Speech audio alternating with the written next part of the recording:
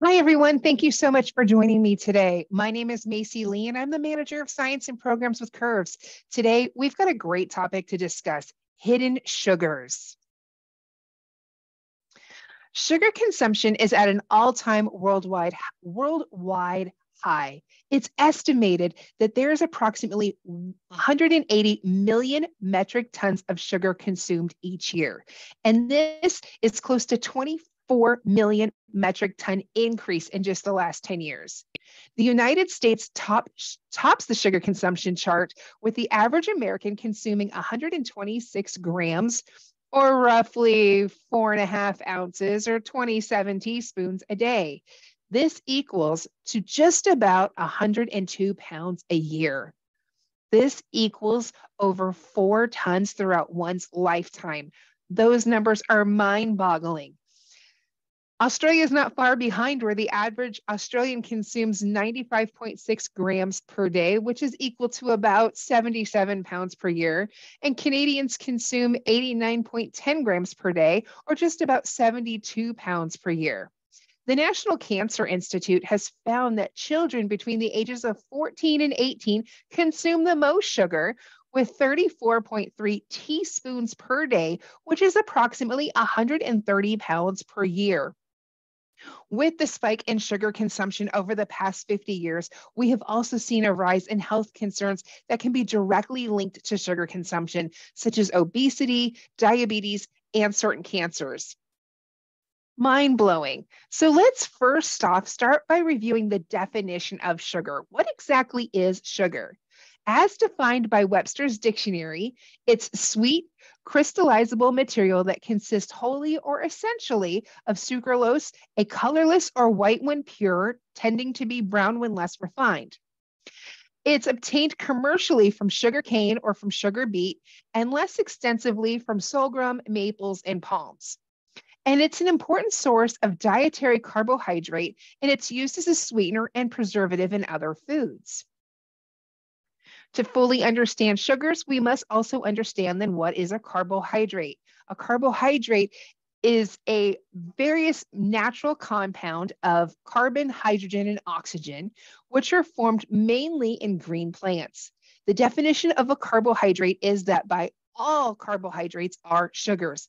This does include fruits, vegetables, starches, as well as those sweet ones that we automatically think about, cookies, cakes, and candies.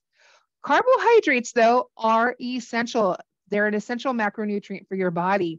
You need to consume them every day to sustain bodily functions. When they're digested, they're converted to glucose. And with the assistance of a hormone called insulin, they are absorbed into the bloodstream. And glucose is what your body uses for energy, for fuel.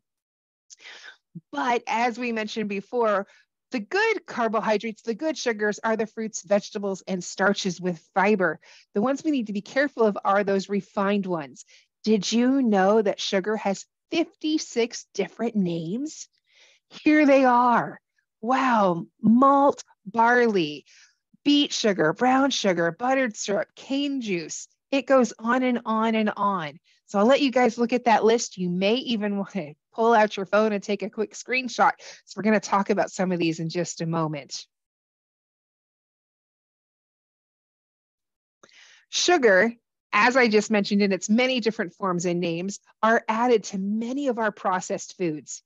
This extends the life of that product. So let's go into why there's many reasons why we would do this. One, it actually helps prevent spoilage. In products such as whole grain, fiber-rich breads and cereals, sugar helps extend the shelf life.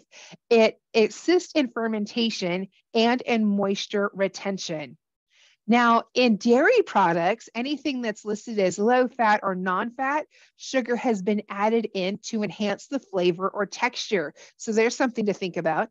And sugar is also added into other products to help balance acidity. So again, here's a list. Another great thing to take a quick picture of all of these different things that sugar is added into that we normally wouldn't think of.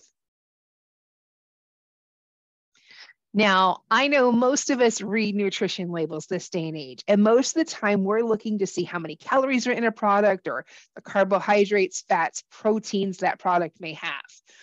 And while these are important to look at, it doesn't necessarily give us the whole picture. I want you to look at these two nutrition labels. They're pretty close in carbohydrates and proteins. How do we know which one is better for us? How do we know how to make that better choice? We need to look at the list of ingredients. Ingredients are listed by weight or by volume used in that product. So looking at this product, the very first ingredient is sugar. This means that this product is primarily sugar. That's its number one ingredient. Let's look at the second product. Sugar isn't even listed on there. Does that mean that there's no sugar in this product? Look a little closer. Some of those names we listed earlier are listed on here, and I kind of put little arrows to help you find them. So what were these two products? Well, the first one was a fun-size Snickers candy bar. The second one was a Kashi banana chocolate chip, soft and chewy bar. Both of them kind of in those sweet treats. One of them marketed to be healthier than the other, but as you can see, it had sugar just listed differently.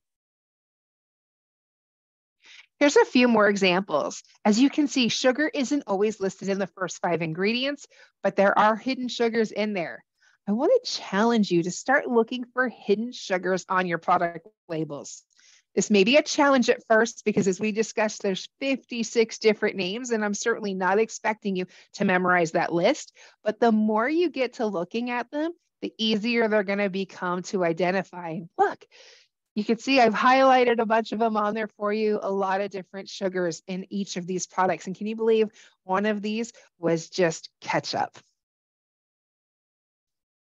If you would like more information on reading nutrition labels or just on overall balanced nutrition for good health, ask your Curves coach about the Curves Nutrition and Weight Management Program. And if you don't have a local club, go to curves.com and click on programs, then nutrition and weight management for more information.